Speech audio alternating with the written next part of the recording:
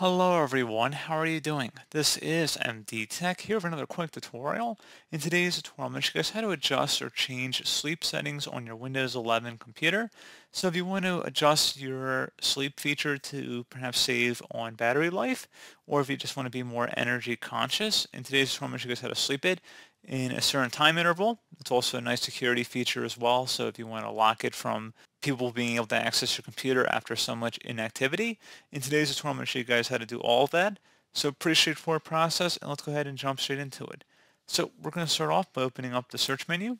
Type in settings. Best match should come back with settings. Go ahead and open that up. Make sure you select the system option on the left side if you're on Windows 11. Windows 10, you just would select the system tile. And on the right side, you want to scroll down to go to power. So go ahead and left click on that. And then where it says screen and sleep, go ahead and select that. So where it says when plugged in, turn off my screen after, this will just turn off the monitor after a certain time interval, so anywhere between 1 minute or never. And you can also adjust when plugged in, put my device to sleep after. So this is different. The first option just turns off your display, but if you tap a key on your keyboard, it'll just come right back up. Whereas if you put your device to sleep, it will lock your computer until you enter back in your computer password, assuming you have one. And you can also adjust the power mode here as well, so you can optimize your device based on power use and performance. So if you want to do best performance, you can select that option, or best power efficiency.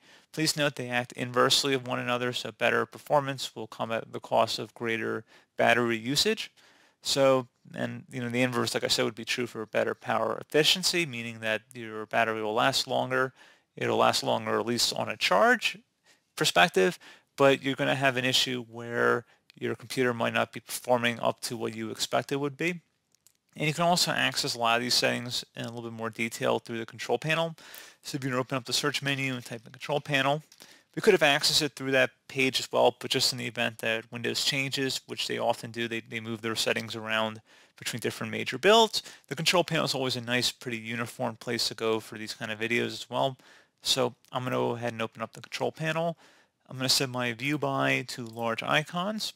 And then I'm going to go and select the power options section.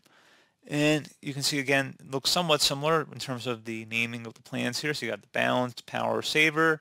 And if you show additional plans, you can select high performance.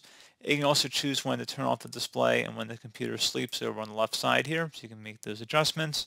And you can always restore the default settings for the plans by selecting that little hyperlink there.